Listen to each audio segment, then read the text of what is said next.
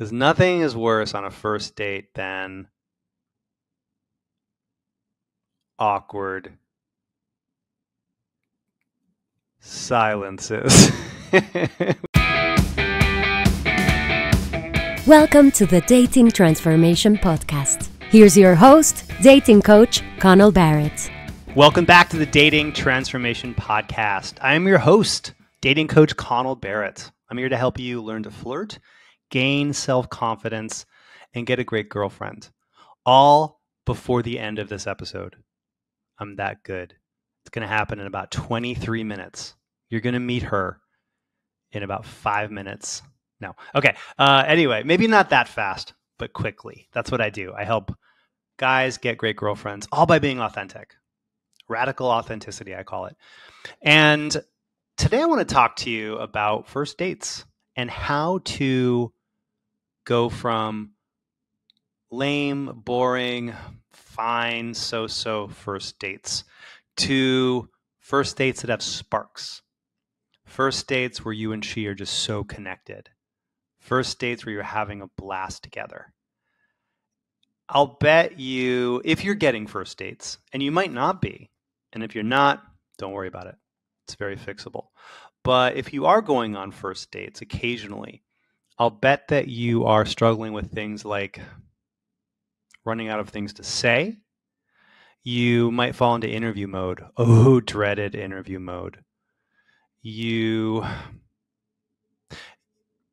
might have good conversations, or you feel like they're good conversations where the conversation flows, but then you find out a day later when she texts you that she's just quote unquote not really feeling it.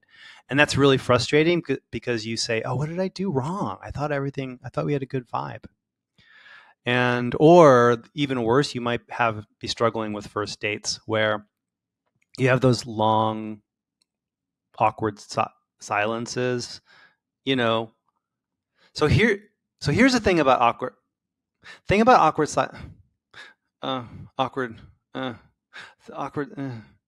Sorry, was that awkward? Did I make it awkward for you? That's the thing about awkward silences, is if you're having those on first dates, then you're probably not having second dates with her. So we want to fix this, because nothing is worse on a first date than awkward silences. We don't want that. So let's talk about fixing this. So what I did is, before this podcast, I was just thinking, all right, what are 5 essential elements that have been on every or almost every good first date I've had? And I jotted down the first 5 things that came to mind. So today's episode, I'm going to give you my 5 essentials for great first dates. Or put another way, these are the 5 things that have happened on pretty much every first date I've had that went really well. And I've been on a lot of first dates, roughly 1,000. That's right, roughly 1,000 first dates. Because I am old, dear listener. I am so old that I used to swipe right on an abacus. Okay, sometimes my jokes are stupid, but just know that I've been dating a long time. And so I've been on about 1,000 first dates. And I realized recently, you know what? There's a handful of things that I did on the very best first dates I've had. So I'm just going to go through my top 5. Let's call these my top 5 first date musts. My top 5 first date musts. So here we go, in no particular order. Number 1 is texting before the date. Leading up, I should say fun, playful, flirty texting before the first date. That totally changed the game for me on first dates many years ago when I first realized the art of how to do it. I think of texting before a date is the same as a movie trailer. And the date itself is the movie. and I respectfully disagree with some of my dating expert cohorts out there. Some of them teach, just use texting. Use texting as a tool to get the date. Texting should be just about logistics. And I disagree. I think texting can be a tool that dials up the fun, flirty banter. Texting is a tool that gets her excited about meeting you, gets you on her mind in a really good way. Why wouldn't we want to do that? So nothing wrong with texting just for logistics, but you're missing an opportunity if you're not using it. So yeah, think of texting as coming attraction, and the first date is the movie. I remember I had a first date. This is so many years ago. This is way, way back when I first got into this this is the middle double zeros. So I've been training and working in this area since 2005. 2005 was when I first said, okay, I need to start working on my dating life. And about a year into this, I was getting really good at the pre-date texting. Funny, flirty texts that lead up to the first date. And I remember I was going back and forth with the woman I was going to meet that night. And I just remember her writing me saying about 2 or 3 in the afternoon for a planned 8 o'clock date. And I remember her saying, hey, I can't wait to meet your smart ass tonight. I remember that. She was really excited about meeting me because we had texted a lot up to that point. And in that moment, that was like an epiphany for me, realizing, whoa, you know what? We can use texting to get her super excited about the date. And the date went great. The date went great with this woman from many years ago. So I always remember that. I'm gonna read your mind. Ready? I'll bet that you would love to confidently approach women, get great matches on the dating apps, flirt with charm, and attract your dream girlfriend. Right? But fear keeps you from approaching. You're not sure how to flirt. You struggle on the apps. And desirable women just don't seem into you. Well, I have great news. Dating coach Connell Barrett can help. He's guided thousands of men like you to more confidence and helped them attract their dream girlfriends. So book a free strategy call today to see if Connell's coaching is right for you. On your call, Connell or a team member will give you personalized advice to help you have more confidence, more dates, and more fun. Oh, and you'll be dating women as your best self, a charming gentleman. That's because Connell does not teach creepy pickup artist tricks. He unlocks your most confident self, so you can make authentic, romantic connections. Your next steps? Book your free call today at datingtransformation.com/contact and grab a time that works for you. Then you'll be on your way to more confidence, better results, and attracting bright, beautiful women. Oh, so you know, soon Connell will stop taking on new clients, so book a call today while you still can. Go to datingtransformation.com/contact and transform your love life. Bye. She was that aha moment for me where I realized, hey, texting is a trailer, coming attraction, and the date is the main movie. So let's talk about best practices for doing this. A lot of guys ask me, how much should I text her before a date? And my answer is, it doesn't matter. A lot or a little, as long as your text messages are giving her value. They're making her smile. They're not asking for much. They're basically getting her excited about the date. So don't worry about how often you text. As long as you're giving her value, and as long as the message, the frequency, I should say, the reciprocation is roughly 50-50, maybe 60-40, don't worry about it. So that could be 10 text messages a day if you and she are pinging each other back and forth, which is great. It's probably going to be less than that, though. Might just be 1 or 2 texts per day or every couple of days. But don't worry about how many texts you send. Worry about the quality of the text messages. If you're giving value, if you're sending good little memes, jokes, fun callbacks to things that you and she have talked or laughed about, asking her good questions. If you're, in other words, making her smile, she's going to want more. So less is not more if your text messages are good. More is more. She's going to be loving it. And then you're going to start getting messages from women like I get, where they say a day before the date, day of the date, oh my God, I can't wait to meet you. I can't wait to see you tonight. I'm finally going to meet you. I'm so excited. I've had many women say that to me. I'm not trying to brag or anything. I'm just saying this is why I coach this stuff. And I want you to get those kinds of reactions too. So don't worry about how often or how many messages. Worry about the quality. Make them fun, funny, interesting. Filter all of your pre-date text messages through this lens. Will this make her smile?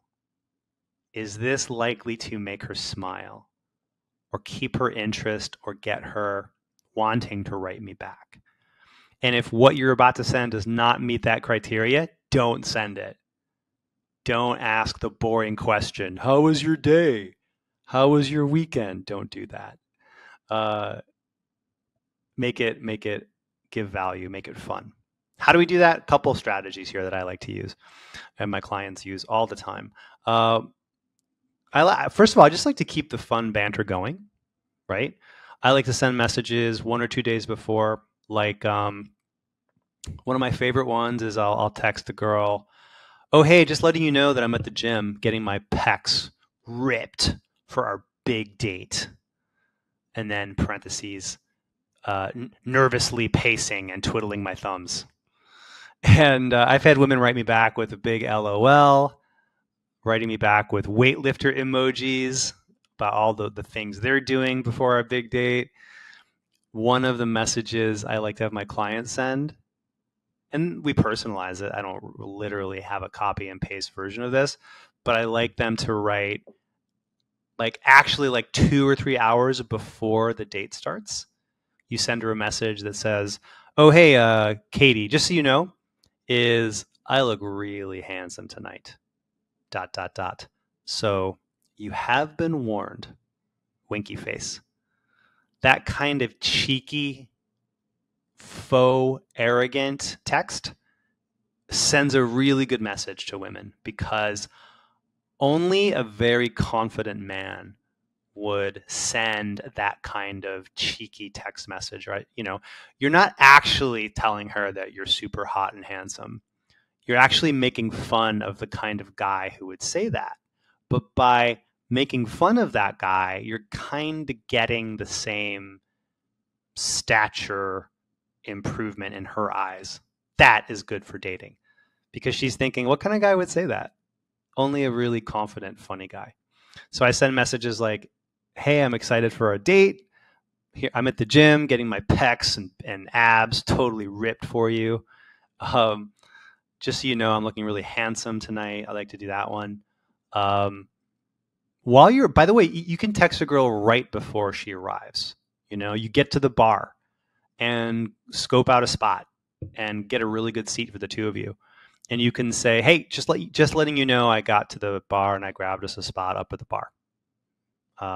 You might add something like, oh, and I'm the handsome, well-dressed man fighting off all the ladies. Better hurry. So those kinds of little fun, little playful jabs, playful comments, women tend to really like that. So yeah, think of fun messages that lead up to the date. It's all about dialing up the fun, dialing up a little bit of romantic tension. And then invariably, many, if not most women will be at least a little bit late before the first date. So when you send that message saying, hey, I'm at the bar, I'll see you in a few, she'll probably say something like, oh, okay, cool. I'm actually running about 5 or 10 minutes late, just so you know. Then you can write this. You can say something like, uh-oh, 5 minutes late, huh? Okay, well, you owe me 1 drink for every minute late you are. And I like the good stuff. So I hope you brought your credit card. So you're putting some pressure on her, but it's not real pressure. It's romantic playful tension. And of course, it's a joke. You're not really expecting her to buy you 5 drinks. If you are, you have a drinking problem. We should talk about that. Anyway, yeah, this is very effective. I've had, like I said, I had a couple many women over the years say, hey, gosh, I can't wait to see you. My girlfriend, Jess, I was so excited before our first date. She actually wrote me. We were texting back and forth 50 times at least. From the moment we matched on this dating app, The League, to our first date, Jess and I must have texted 50, 75 messages. And I remember her saying the day of the date, or maybe the day before, she wrote and said, hey, I'm really liking our banter. She kind of broke character for a minute and then just said, I'm really liking this. So yeah, think about pre-date texting as something that's going to get her excited about the date. Okay, that's number 1. That was the one I wanted to spend the most time on. Number 2, another must for a first date is sharing a personal story. Come to a date ready to share an anecdote, a personal anecdote. You want it to be true, of course, and you want it to make you not look cool. Be vulnerable, in other words. So don't come to a date ready to tell a story about the time you hit the home run to win the high school game. Or don't make it about how cool it makes you look.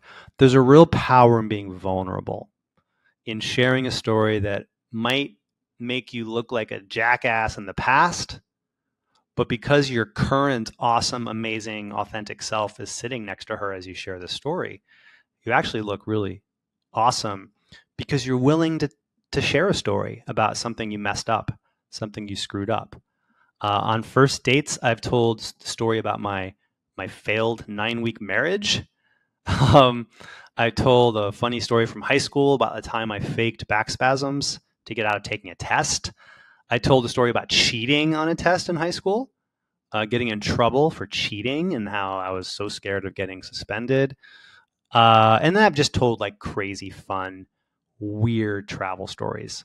So I tell a great travel story about this time I got poorly mugged in Amsterdam. This guy tried to mug me, but he was so bad at it that I basically blew him off. And there's a funny story about how he was pretending to have a gun in his pocket, but he had a bong instead, and the cops came over. Anyway, so think true, vulnerable stories that don't make you look good in the story, but make you look good now.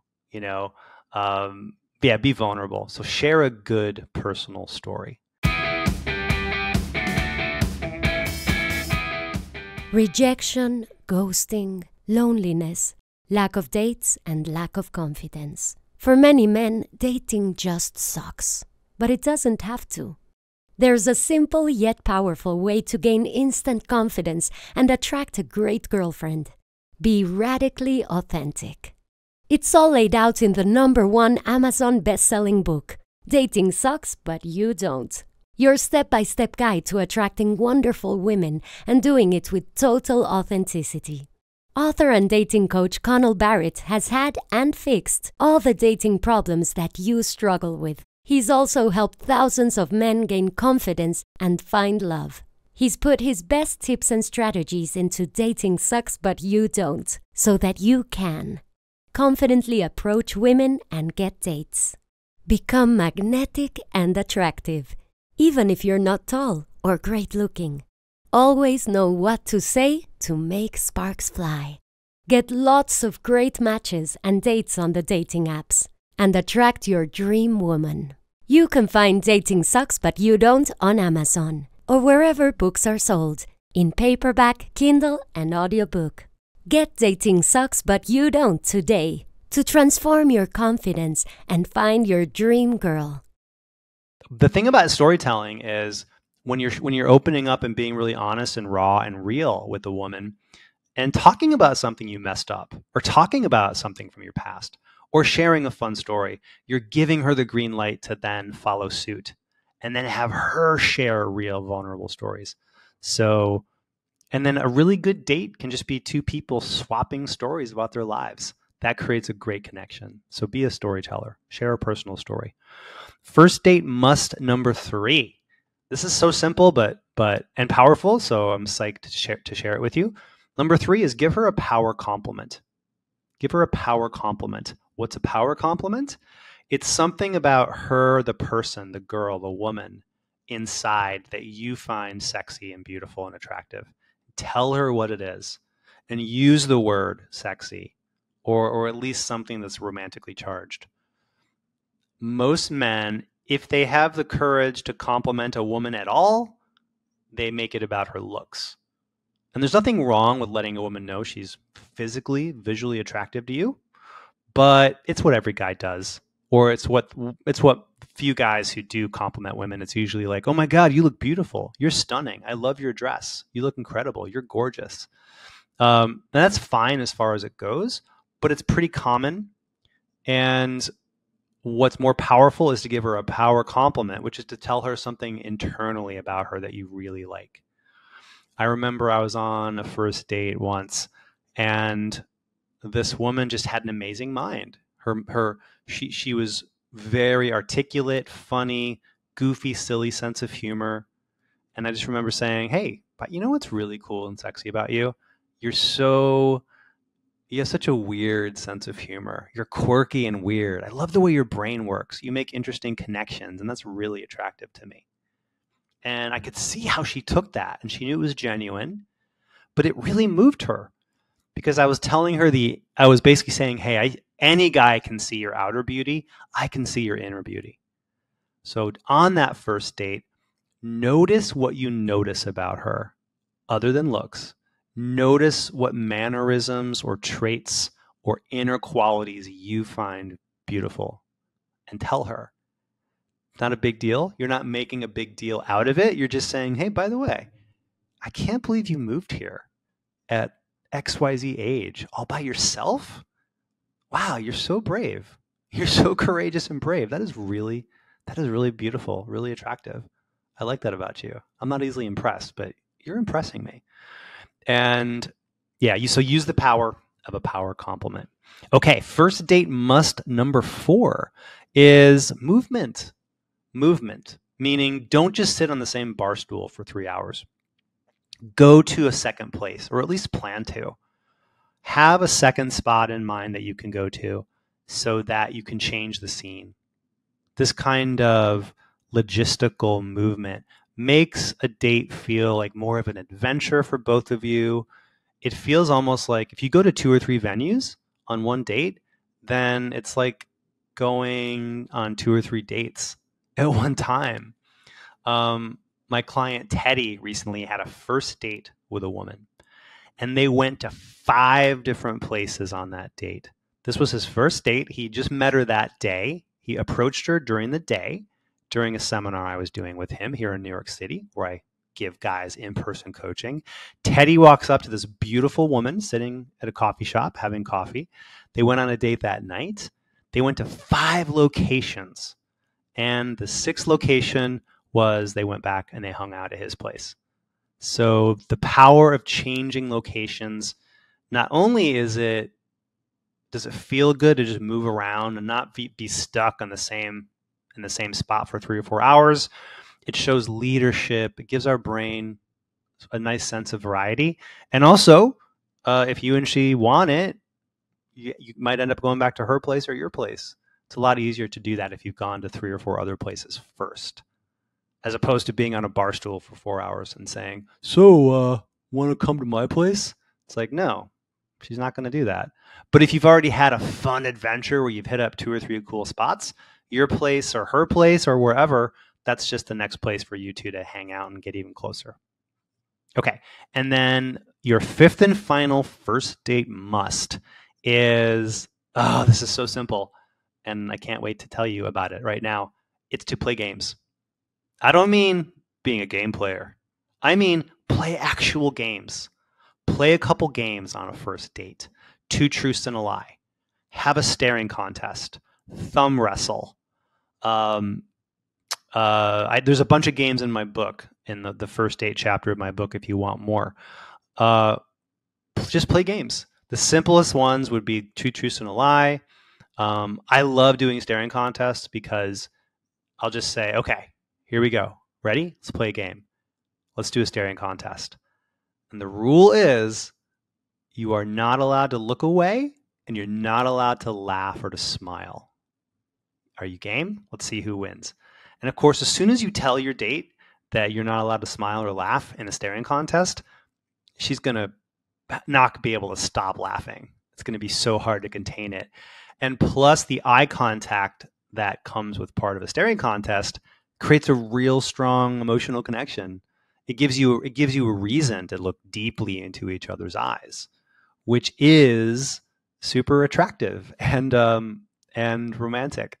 So I would say, yeah, playing game. Like I learned coin magic. I would do coin tricks for girls. Yeah, I know a lot of first date games. So find one or two first date games that they don't have to be amazing. It can just be two lies and a truth, two truths and a lie. In my book, I talk about the question game, where we just take turns asking questions, but you have to tell the truth. I play a game called The First Time, where you take turns asking each other about the first time the other person did blank. So you might say, okay, tell me about the first time you flew as an adult or flew by yourself on a plane. And then she'll say, okay, you tell me about the first time you had a date, had a first kiss, whatever it was. So it helps take the often stiff, awkward get to know you process of a date. It pours it into the container of a game, and everybody likes playing games. Everybody loves a game. So play games with girls. One final tip about that is 2 games per date should be a max. Any more than that, it comes across as a little bit gimmicky. So those are the 5 musts of a great first date. Text beforehand, kind of like a movie trailer before the coming attraction. Share a personal story, number 2. Give her a power compliment, number 3. Have some movement, change locations, take her to at least 1 or 2 other places. And then number 5, play some fun first date games. All right, until next time, you guys, remember, your future incredible, gorgeous, cool, amazing girlfriend, she's out there. She already likes you. She just has to meet the real, authentic you. See you next time. Thank you for listening to the Dating Transformation Podcast. For lots of free tips, videos, and other goodies, go to datingtransformation.com. See you next time.